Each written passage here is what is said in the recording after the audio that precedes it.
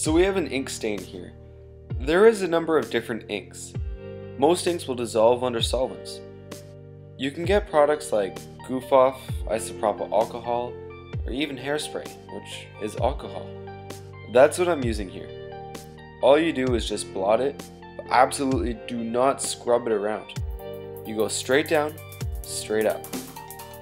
If you scrub it around, it will spread and make it far worse than before.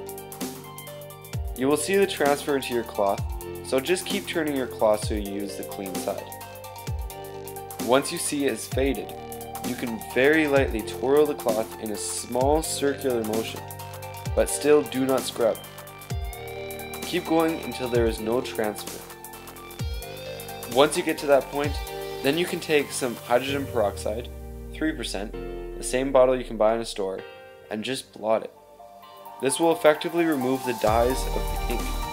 If it is still not all gone when you are done, the hydrogen peroxide residuals will dissolve the ink dye by tomorrow. And that's it.